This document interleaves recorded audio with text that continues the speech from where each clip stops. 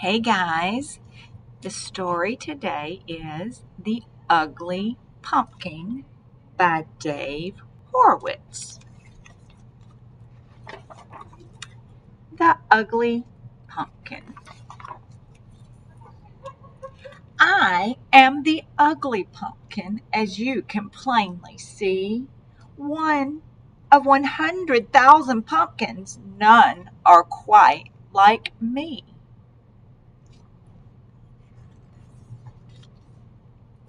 Since early in October, I've been waiting to get picked, but each time things start looking up,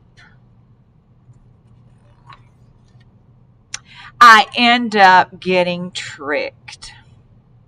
Nobody picked him.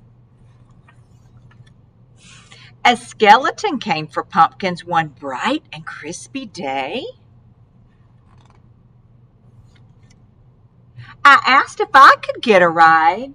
He laughed and said, "No way." He didn't want him.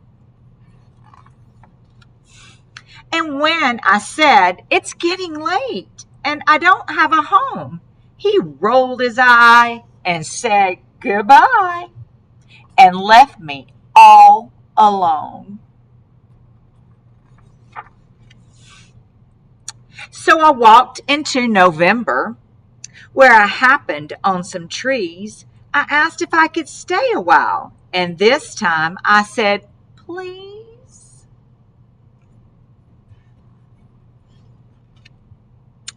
The trees all started smiling, and then one finally spoke, "Take off your boots and spread your roots."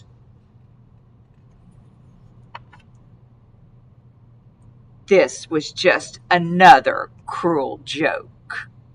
They started throwing their apples at him. That was not nice. I am the ugly pumpkin, I shouted to the sky. And then it started raining, so I began to cry. Poor pumpkin, he's so sad.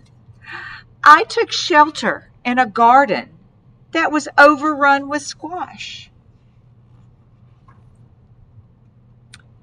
I noticed something very odd, and then I thought, oh my gosh. Oh my gosh, I'm a squash.